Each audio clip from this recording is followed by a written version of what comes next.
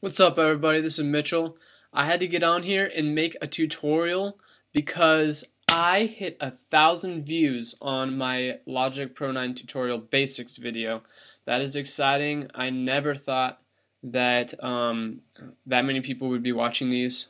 Honestly, I was just gonna start making these for a friend so that he could slowly get into Logic. But hey, if you guys like it, also, that's cool with me. Let's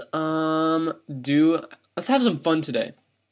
I'm going to show you how to use sidechaining with your bass drum and I guess a synth, you could say. And what this is used for is in more of your trance and house music. It's a very fun, easy technique, and it makes your song sound incredible. Alright, let's do this. So I opened up a new project here, like a Deadmau5, and I am going to get Ultra Beat up. And since this music is made in Trance, I'm going to do a Trance kit just because, you know, I can. So I'm going to get just my kick. I'm not gonna go into making a trance song by any means. So I'm just going to give you the kick, which will sound like that. Hooray! And then I'm going to make another track. And this one is going to be for my bass, my synth, that crunchy synth that is going to be compressed every single time that my trance kick hits. So I'm just gonna go in here. Wait, no, do ES1, not the ESP. Come on, Mitch, come on. All right, and then simply holy balls. Let's use that one. All right, take these both down a bit.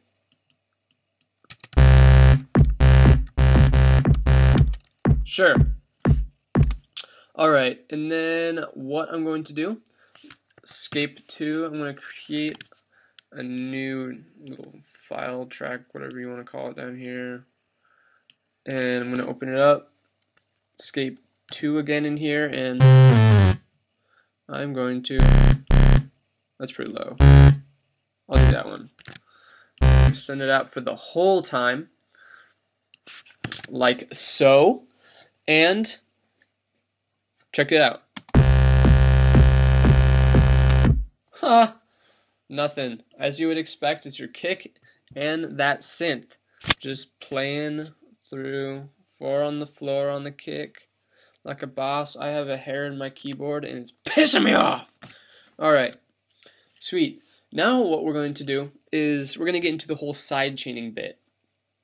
And to do this, what we're going to want to do is send a bus signal on our trance track, our trance track, or kick right here. Alright, and to do that, there's a little sends button down here. Hold it down, and I would select bus 1.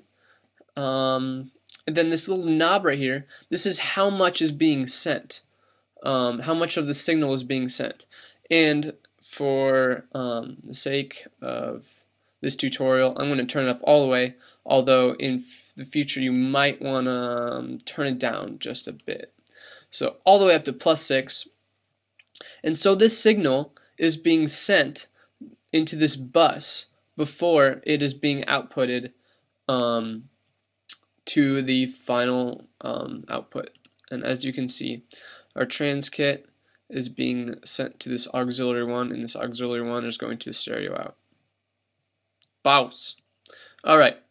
Then what we're going to want to do on the ES1 synth that we grabbed from a previous, or a setting, you're going to want to add a compressor. Alright.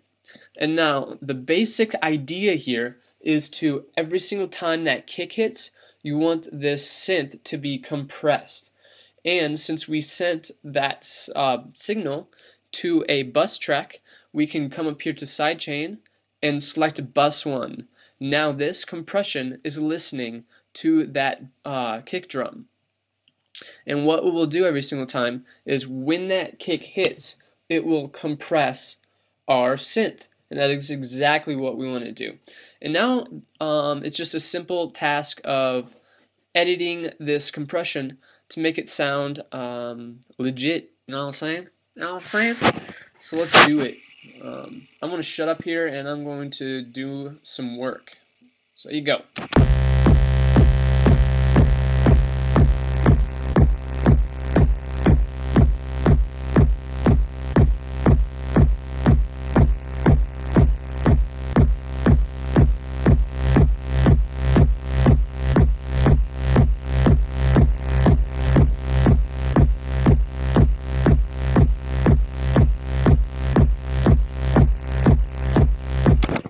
Alright, there you go.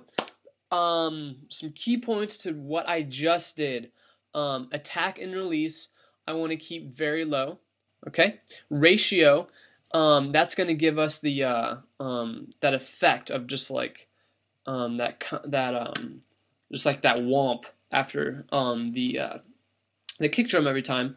So you're going to want that ratio to about mid or high range. So there you are. That is probably going to be the most important part. I've tested I've tested every single one of these circuit types, and for me, I personally like platinum. I've seen some people use this second one down here, this Class AR one. That's not too bad either. But if you want to just make it simple on yourself, platinum's the way to go. And then what I did was I adjusted this compressor threshold to get the perfect amount of compression on my track. And as you can see, you can edit how much is being, you can see, I guess you could say, how much is being compressed by this bar up here when you play it. And then finally I chose peak here instead of RMS, just cause it sounds better. I have no reason why. No. So platinum circuit type, low attack and low release, mid to high ratio. I like to have a soft knee or a high knee, so you can also mess with that if you'd like. Mid to low compressor threshold, and peak instead of RMS on that threshold. So there you are, guys. That is basically how to do it. Simple. It is very simple. And if you are making trance music, which if you're watching this tutorial, I sure hope you are, the tempo is going to be pretty quick. Anywhere between, I'd say, 125, 130 to 150. At the 150 range, it's getting pretty fast. So I keep it about mid-range. I have it here at 135, I believe. I thought I did, yeah. 135. And as you can see, this tempo is pretty good. Ballin', son. So, just gonna do... Oh, you mother.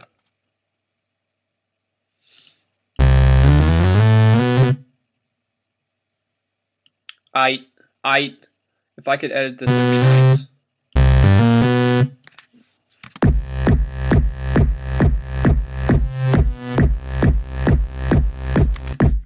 Alright. There you are, everyone. Hope you enjoyed it. Hope you learned a little bit here. Everyone, thank you for all the views, all the great comments. As usual, please rate and subscribe. I am going to be heading out to college here in a matter of probably a week and a half now, I think it is. So once that hits, I'm going to stop working 55 hours a week, and I'm going to start working little to none. So I will have so much more time to be doing this fun stuff. And I also have some crazy awesome new ideas for some videos. Wouldn't say they are tutorials, but stay tuned for those. I believe I said this earlier, but rate, subscribe, comment, If you have any questions or anything, I don't care. I really like getting those emails that say, so and so commented on your video. So I want some more of those, please. Anyway, peace out, guys.